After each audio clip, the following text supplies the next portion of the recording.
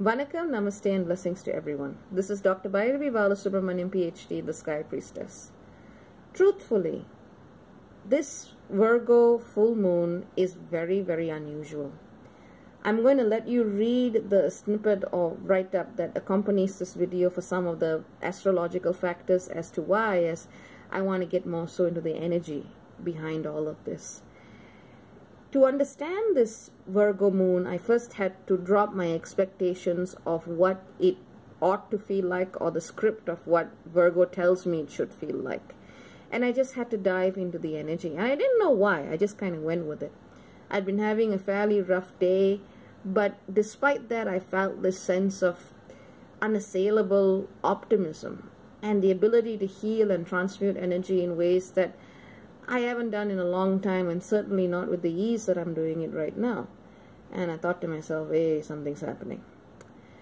So I looked at the astrology after I did my spiritual work and my prayers, and then I found the reason. To understand this full moon at 0 degrees Virgo, conjunct Regulus, the fixed star, the heart of the lion, we need to look back at the past. Specifically, we need to look back at the Virgo new moon in September 2018.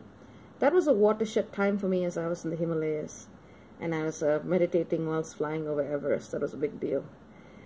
And many events in my life took place then, which have changed my life since and my perception of reality. But I didn't really see the two as so connected as I do right now. Back then, especially if we were to look at this from a collective perspective, because it's not just about me, it's about everybody, we saw many alignments that would actually pave the way for a different kind of spiritual experience, a different kind of spiritual healing, and a level of healing which would not have been as accessible to all of us before. Reason being, the sun and moon were conjunct in Virgo, new moon, and they were opposing Neptune at 15 degrees Pisces. And so with this new moon Neptune opposition, the seeds of whatever happened then were actually designed to help us open the doorway to completely different levels and depths of psychic healing and intuition and spiritual openings. We couldn't predict exactly how that was going to manifest and unfold. And it just seems like we've been so busy dealing with other stuff like Uranus at 29 Aries, Chiron was at 29 Pisces, now it's in Aries, that I at the very least just didn't think about this alignment after it had happened.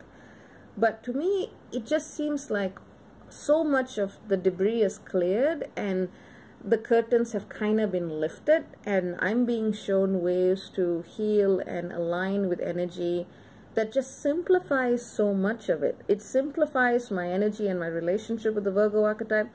It simplifies my energy and relationship to what I think is possible. In fact, realizing that healing is limited by my mind's idea of what healing is, and that to actually go into a space of pure energy, I need to let go of that in the first place. And again, none of this is new stuff. It's just, this is what the collective is currently dealing with. I'm struggling to find the words, because the energy that's coming through just doesn't have words. And the moment you try to label it, bottle it, it loses its essence. The best way I can describe it is that there is this really tangible feeling of a network, like a golden river of healing available to all of us, to everything that exists on this planet. It's just moving around all of us completely. And even though we are faced with so many different challenges and trials, seemingly insurmountable trials and tragedies in the 3D, it just seems like, you want to call it God, you want to call it Goddess, you want to call it Spirit, it's up to you, but it just seems like there is a gift that all of us now have access to if we simply allow ourselves to attune to it. And that's the best way I can say it. Now, you're not going to get this from a conventional reading of the astrology of this particular moon, because again, A, you got to look back to the new moon earlier, and B, Chiron in Aries is already changing our terrain and language of healing. So it's like, yeah, there is just something that is so beautiful and indescribable, and I just have so much gratitude experiencing this energy and being able to, I guess, do my best to express it to others. I just am feeling this infinite gratitude and this infinite would I call it joy? I'm not sure if I'd call it joy. Just this life-affirming energy that is present just everywhere right now. And again, I'm not saying this because I had a happy-go-lucky kind of day. I had the opposite.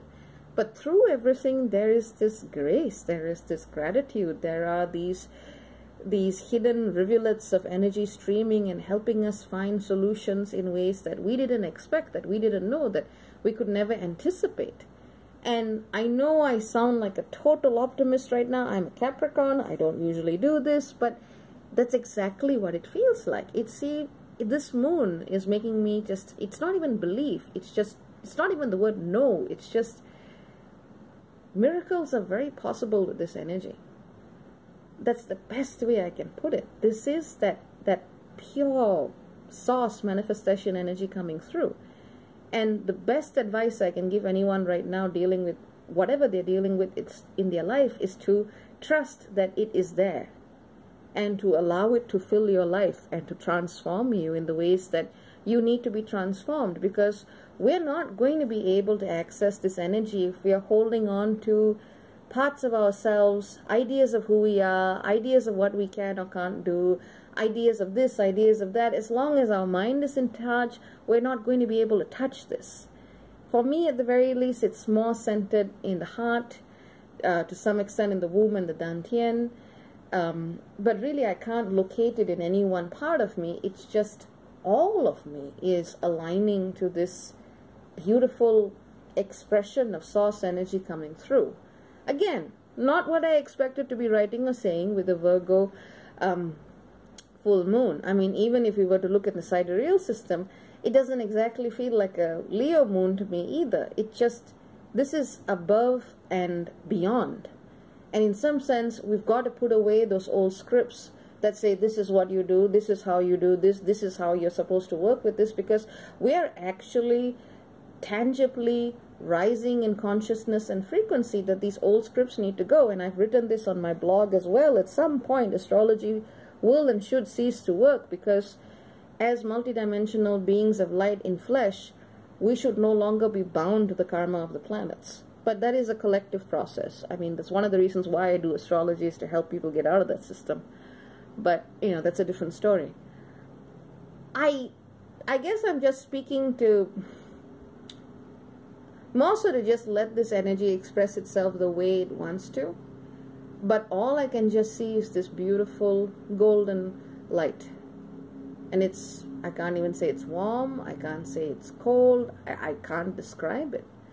It's just everywhere, and it's doing beautiful things. That's as much as I can say. So I hope you have found this useful. At the very least, feel the energy that is coming through and trust that it is also present in your own life. And that's as best I can express this. So yeah, enjoy it and make beautiful things happen. The more beauty, the more joy, the more hope, the more gratitude you have in your life, you can then share that with others. And that's how we light up the planet. So that's about it. Bye.